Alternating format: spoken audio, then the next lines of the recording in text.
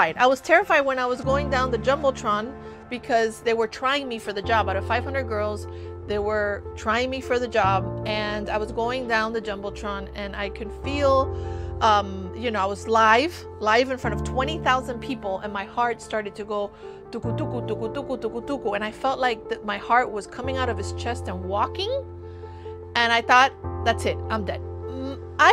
I feel like I had a great life in the sense of boxing announcing, doing the wrestling, you know, WWE, all this stuff, Hollywood, the commercials, the movies and all that.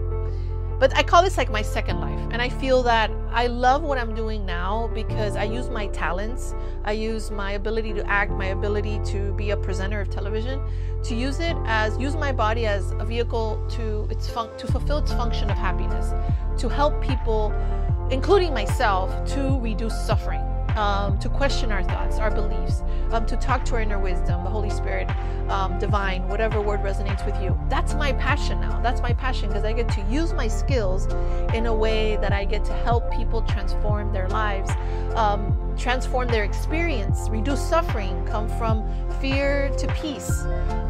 And that lights me up because we're all on this together, and I sign up for that. I sign up for the peace. I sign up for the happiness. I sign up for the no more suffering. Amen, amen. So I invite you to